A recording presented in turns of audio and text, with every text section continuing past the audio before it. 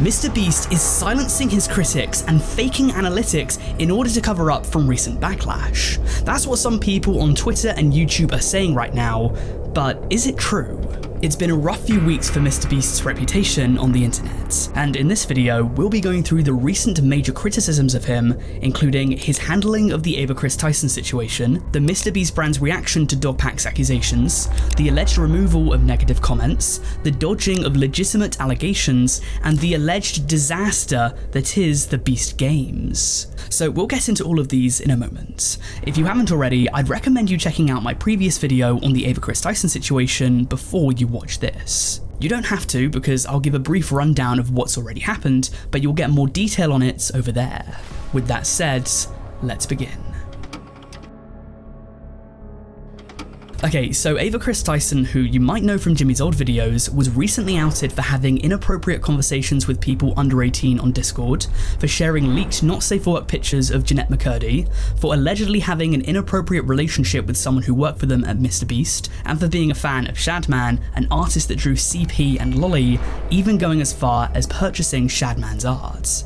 As these allegations were coming out, people such as Dogpack 404, otherwise known as Dawson, as well as Jake the Viking, both of whom were former MrBeast employees, decided to speak out about the company and Jimmy's knowledge of what happened. Dawson, who worked at the company for about a month or so early this year, made a huge video called "I Worked for MrBeast, He's a Fraud," in which he claimed that MrBeast faked videos, faked contestants, faked outcomes, studied and employed psychological manipulation tactics on his child audience, and created illegal lotteries. On the other hand, Jake, who was at MrBeast back in the late 2010s, claimed that Jimmy knew that Ava was a groomer, and over the past few weeks in particular has been one of Jimmy's harshest critics, feeding into an ever-growing conspiracy that Jimmy is trying to sweep critique levied against him and the company under the rug, with him noticing that the community post slapped on Jimmy's Ava response was taken down very soon after it was put up. So now seems to be a good time to dive into Jimmy's response to the Kris Tyson situation. This is a topic that I briefly covered in my last video, so I'll keep it brief. Jimmy claimed here that he was opposed to what Ava did, that he had hired an independent third party to sort all of this out, and that he had fired Ava from the MrBeast channel and brand. Within the replies to this tweet is a barrage of people who are critical of what he had to say. From people upset that he continues to refer to Ava as a she, to others that believe that Jimmy covered this up. Some people questioned why Jimmy's response contradicted Ava's, with Jimmy saying that Ava was fired, and Ava saying that they had mutually decided Ava resign. Furthermore, some people are upset with the fact that Jimmy is doing an internal investigation, thinking that it should instead be investigated by the police. It's possible that a lot of this frustration stems from the fact that audience members want transparency, and that's a desire that's only been growing over the past week or two. It should be noted that Jimmy has seen some supports, but for this kind of statement, the fiery responses are going to be seen and liked the most. But now it's time to discuss the more conspiratorial aspect of the response, because at one point Jimmy's statement was hit with a community note. For anyone that doesn't use Twitter, a community note is a piece of context or a correction placed underneath the original post so that people know if a fact is incorrect or if a claim is just a flat out lie. Well, this response had a community post saying that Jimmy did know what Ava was up to, because within the Discord server where Ava was allegedly having these inappropriate conversations, well, Jimmy was in there too. The messages of the server were leaked shortly after this story blew up, and people have noted that Jimmy occasionally messaged there, even sometimes participating, at one point even saying that Kris had a large schlong. However, this community post was later taken off the response. Could it be that the community post was wrong? I mean, maybe Jimmy just opened up the Discord once or twice, popped in a few messages, and never truly paid attention to what happened in it. Especially back then, Jimmy was known to work tremendously long hours and even holidays, so he might not have had the time to monitor what was happening. Or alternatively, is something else going on here? Allow me to put on a tinfoil hat for a moment. Would it be impossible for him to send someone over a message, get a few strings pulled, and have the note taken down? Keep in mind, this response was seen more than 100 million times. victims. To be called out by a community note in front of this many people would be incredibly damaging. This is the kind of conspiracy that's perhaps believed by Nathan. He's another whistleblower within this saga who you might know for being one of the first of Ava Kris Tyson's alleged victims to speak out about how he felt as though he had been groomed. Within a tweet, he asked people how much they thought Jimmy had to pay for the community post to be taken down. Whether or not this was said with sincerity, or whether this was meant to be a joke, I don't know. I also don't know if this conspiracy theory actually has any credence, but the rumour has been speculated widely on Twitter. Judge it for yourself. And speaking of MrBeast being accused of trying to take things down, let's now discuss Dogpack 404's alleged cease and desist.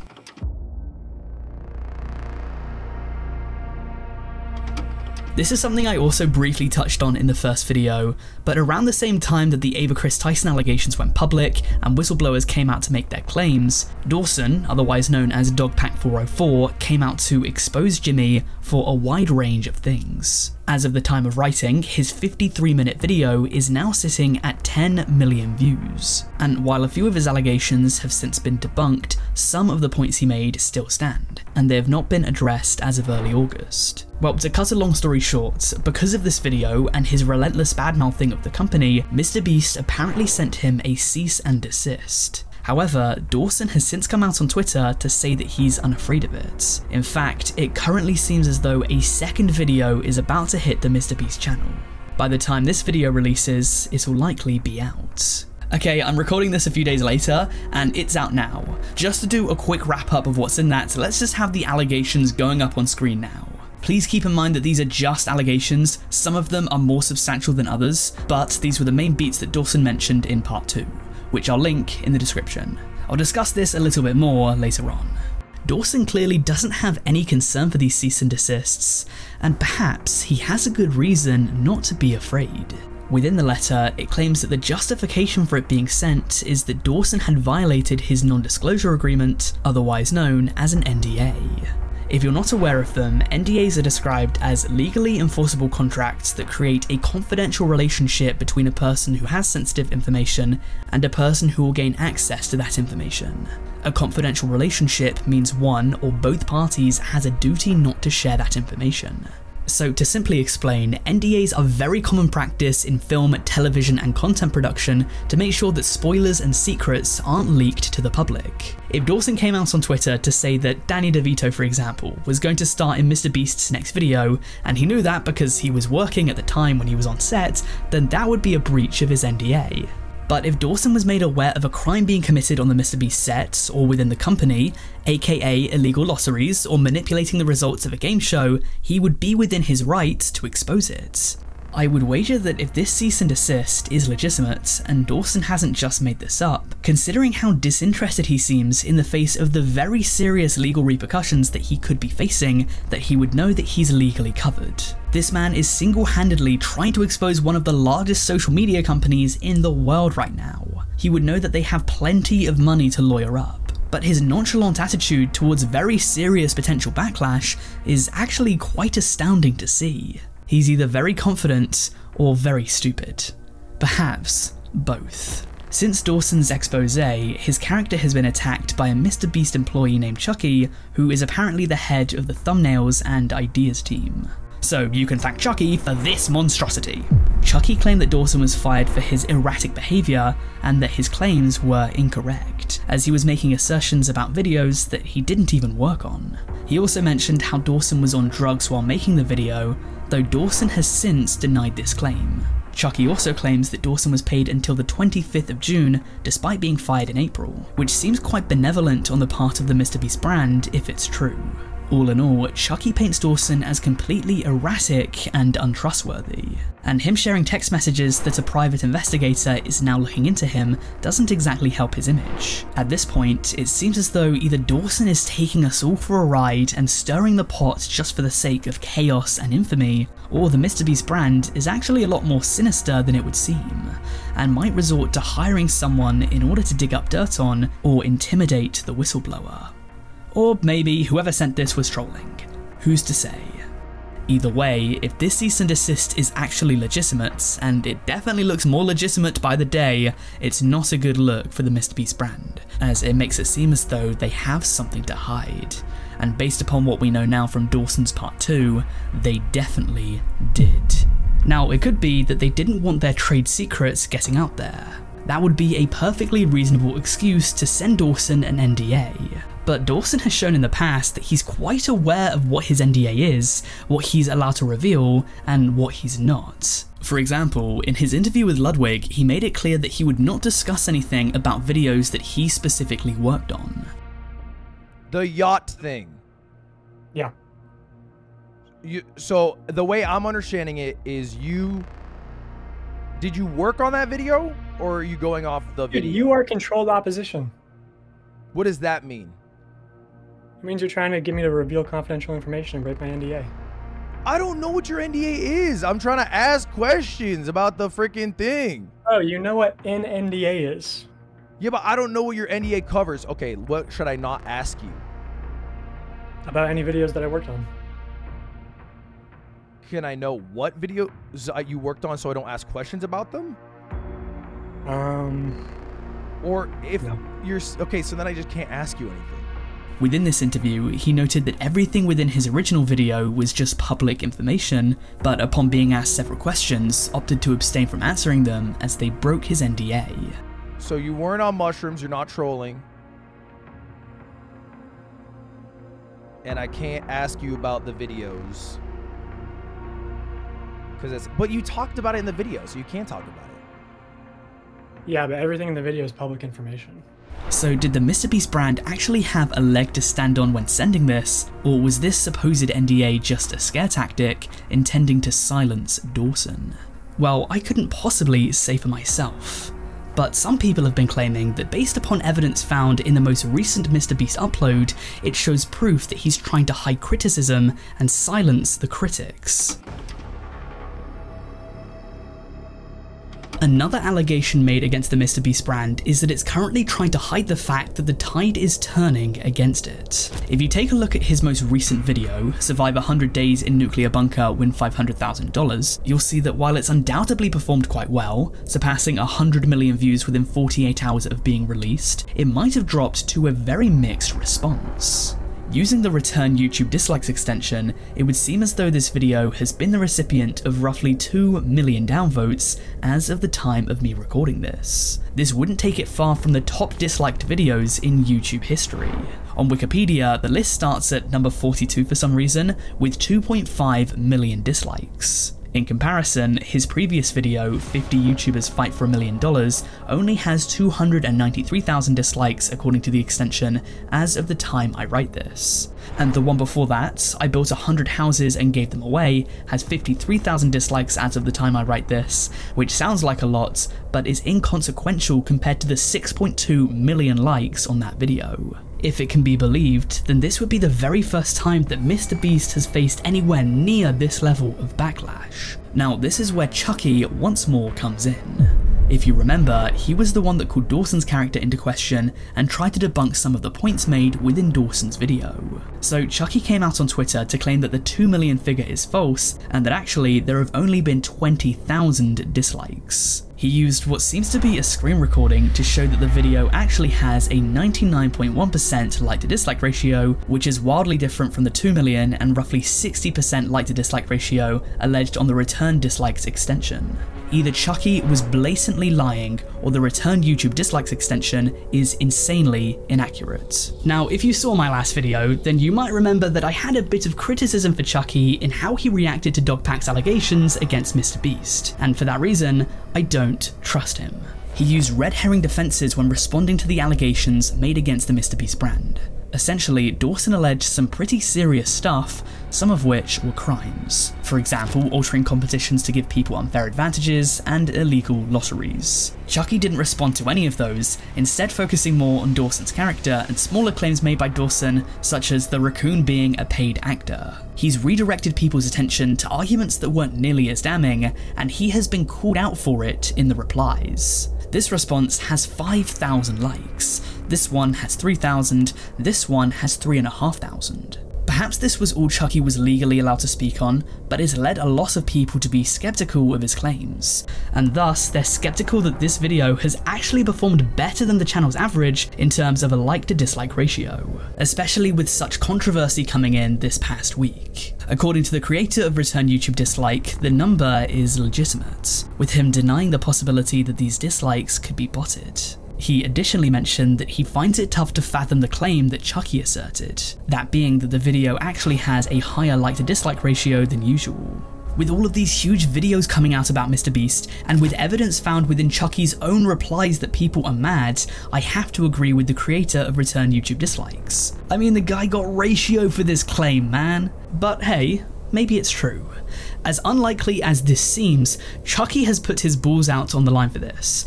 If this video can be confirmed to be false, if this can be confirmed to be fake in any way, then it would confirm that there has been a cover-up. And if they're trying to cover something as minuscule as this up, who knows what else they're trying to hide. There is a lot riding on the fact that this video is actually genuine. But, that aside, based upon a different piece of evidence, it's looking more and more likely that criticism of MrBeast is being suppressed. It's no secret that the Ava Kris Tyson situation has been huge on YouTube over the past few weeks, but given how many people have been talking about it, it's strange that not a single person has been writing about it in the comment section of his most recent video. Now, YouTube has a feature where you can block certain words and phrases from being commented. I'm using a screenshot of it because mine's full of words that would get my channel sent to the shadow realm if I included it. This feature is often used to avoid spam or slurs, but it seems as though MrBeast must have banned any and all things critical of what's been happening.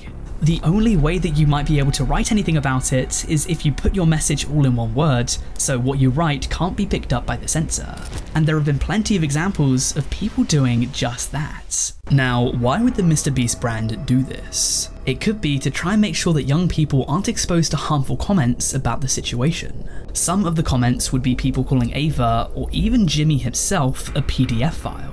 They might have deemed these kinds of comments as inappropriate for young children to see, and so that could be the reason. Also, there would undoubtedly be comments which some people might deem as transphobic. Jimmy is in a position where his content might not exclusively be made for kids, but a huge portion of his audience will be children under 12 years old.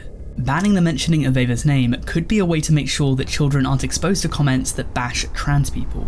Or it could be more sinister than that. It could be that the MrBeast brand don't want parents or kids that aren't aware of the situation to find out about it, because it would be bad for business and would negatively impact the channel.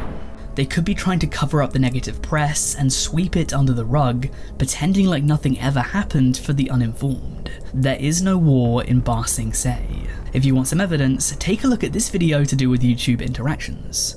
If this can be believed, it seems as though this person liked dozens of comments, all of which have now been erased. Also, take a look at this chart shared by Internet Anarchist on Twitter, which shows that roughly 20,000 comments were deleted. I don't like the fact that this chart starts at 70,000. Generally, I think it's a red flag if an axis doesn't start at 0, but the point still stands. About 1/4 of comments were apparently deleted. Do keep in mind though that some critical one-word comments look like they've slipped through the cracks, and have hundreds or even thousands of likes. So maybe there's no moderation at all, and this is all just auto-censored.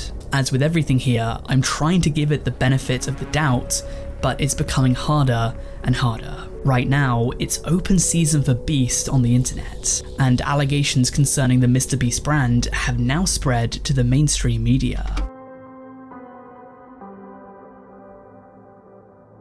On the 2nd of August 2024, the New York Times came out with an article titled "Willing to Die for MrBeast and $5 million," in which it's alleged that the contestants competing in the internet star's Beast games expected outlandish challenges and signed contracts that acknowledge risks of serious injury and even death. If you don't know, Jimmy for a long time has mentioned that he wanted to collaborate with a streaming service for his biggest stunt yet, a high production show with a huge financial backing. You wanted to test what you do on a streaming platform, and then you tagged a bunch of streaming platforms, which I loved, because I was just imagining the meeting rooms in those streaming platforms being like, did you guys see this tweet from MrBeast? The funny part is we're already in talks with a lot of them, so a lot of them were like, why'd you do that? Like, we already are talking. I'm like, yeah, I just thought it'd be funny. And they're like, yeah, but we were already talking about a show. And like, in the end, Amazon would take the punt, and so it's been an open secret that coming soon will be Beast Games. However, though this sounds like a match made in heaven on paper, with guaranteed views for Amazon and a higher production for Jimmy, in reality, this might just be tainted love. So what were the problems? Well, breaking this down, we have issues surrounding competition claims, food distribution, medication distribution, hygiene, and health and safety. But first, before we get into that, this New York Times article written by Madison Malone Kircher has a few smaller controversies that I want to get into. According to the article, people were under the assumption that only 1,000 people were participating, when in fact, it was 2,000. Some people felt misled about their odds of winning. Also, this apparently caused logistical problems, as this was more people than the staff could handle. The article goes on to say that Jimmy at one point came out of a shrine-like sculpture on a platform above the money and people. The contestants were apparently told to cheer for him. Insert whatever capitalism, proletariat/bourgeoisie reference you want here. There was also apparently some sexism in the game when teams were formed. Physical challenges would just biologically be more suited towards males, so it seemed like some didn't want women on their team. This has been seen before in previous MrBeast videos. The last one I want to quickly cover was that apparently the money they collect when they leave had to then be given back. The actual money was meant to be sent a few weeks later, but as of the article being written a few weeks after this, in some cases it hadn't been sent yet. Some of these issues you might deem as unimportant, so I don't want to spend too much time talking about them. In the meantime, let's discuss some more egregious potential problems. Let's talk about food. Apparently, the contestants went long stretches, allegedly upwards of 20 hours, without being fed. And when they were fed, these meals were small portions of bland food. This article makes it seem as though bland food is new for MrBeast, when in reality, it isn't. However, according to the Times, contestants had not been informed that they wouldn't be fed often. The contestants also didn't have any phones or watches, so had no reasonable way of tracking the time, but estimated that they were fed both in the morning and the evening. A spokesperson for MrBeast denied this, saying that the contestants were fed 3 times a day.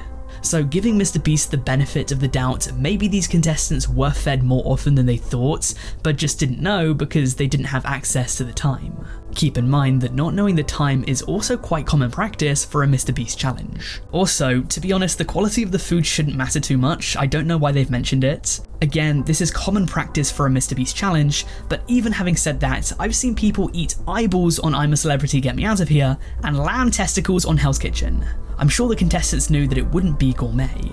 Withholding food for 20 hours though doesn't exactly sound like it's allowed to me, if it is in fact true.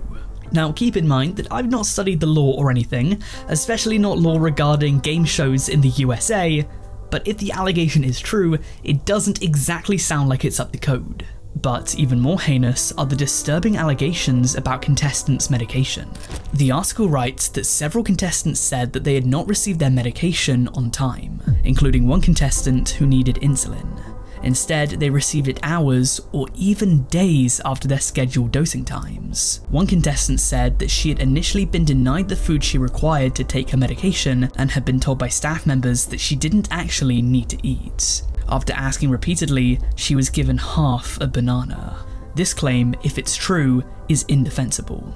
But then, the article alleges something absolutely wild. In regards to hygiene, the article states contestants were instructed to supply the production staff with a Ziploc bag containing 5 days worth of undergarments, which would be distributed to contestants once the games were underway. But several contestants said they waited hours or even days to receive their clean underwear. One woman said that when she and a group of contestants who were menstruating during the event had asked the production staff about getting their underwear more quickly, she was told that it was not a medical emergency, and she recalled that a nearby member of the production staff had laughed at the woman's pleading. The production staff are repeatedly mentioned as having a poor attitude towards the contestants within this article. It seems as though they had a very lackadaisical attitude when it came to supplying contestants with basic necessities. In terms of health and safety, there were people vomiting, passing out, hyperventilating, and someone apparently left on a stretcher. The rest of the article sheds light on sleep deprivation, which if you've seen a few of MrBeast's videos, is also a common theme. However, it does corroborate another person's statement on the poor treatment of contestants. Although the article also notes that some contestants didn't care about the treatment. At the end of the day, from their perspectives, they're getting well compensated. However, this doesn't negate the fact that if these allegations are true, this treatment of contestants is wildly unethical. Forcing hungry, sleep-deprived, and ambitious people into challenges for a huge cash prize will likely create massive conflict, and conflict makes for good TV. That's likely what they're banking on. But if these allegations are in fact correct, there is absolutely no excuse to not be giving out medications, and no excuse whatsoever to allow your contestants to run around in last week's budgie smugglers. This article matches up very closely to Jake Weddle's testimony in part 2 of Dogpack 404's MrBeast expose. In case you haven't seen it, Jake Weddle, who used to work at MrBeast, has recently spoken out about how he was used as a guinea pig for MrBeast's solitary confinement video, and how it physically and mentally took a toll on him. Overall, Jake's story matches up fairly well to the Times piece. People on set didn't seem to care about well-being, only caring about content, with Jake sacrificing his well-being for money like the contestants of Beast Games have. If Jake didn't just see this article and decide to regurgitate these sorts of claims, having two separate experiences match up this well adds credence to these perspectives and makes them seem more believable. But something that's not so believable though is this post from Drama Alert. On Twitter, Keemstar came out with this post saying that an internal email was leaked. Now, if we put on our conspiracy hats once again, wouldn't it be convenient if the MrBeast brand could somehow find a way to tell the masses that they've changed and they're making proactive steps to turn things around without actually addressing the concerns that people have? Well, that's what a lot of people think. Many are very suspicious of this leak.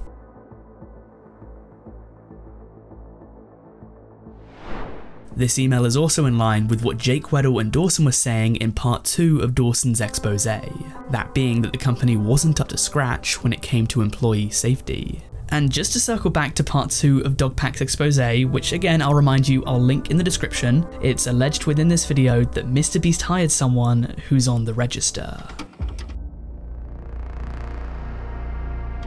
This person has since been revealed to be Jake the Viking's brother-in-law. And he stated here that Jimmy knew.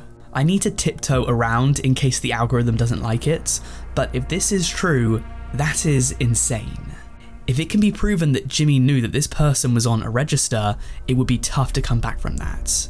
And strangely enough, this was actually alluded to by Ava about a month or so ago, who posted this onto Twitter before deleting it shortly after. So it's confirmed that Ava knew, it's confirmed that Jake Weddle knew, and obviously being his half-brother, Jake the Viking also knew. But Jake the Viking also claimed that Jimmy knew, and Jake Weddle said that this was very likely. The likelihood that he didn't know is astronomically low. Considering that Ava was at one point Jimmy's best friend, I find it tough to fathom the idea that they knew about this person being on the register and at no point ever considered talking to Jimmy about it. Considering that he's apparently not working at the company anymore, maybe they found out later and that's when he was fired, but even then you've got to consider the background checks just not being thorough enough. I've got to think that that's the only outcome that's slightly salvageable for MrBeast. It's clearly unambiguously inappropriate for someone who's on the register to be working at a company like MrBeast who make content for children. If it's revealed that Jimmy knew this entire time, then it could be the end of the MrBeast channel as we know it. All in all, the MrBeast brand has a lot to answer to. Here's hoping that we do get a response so that we can put this all to bed one way or another. I do hope I've been as non-partial as possible here.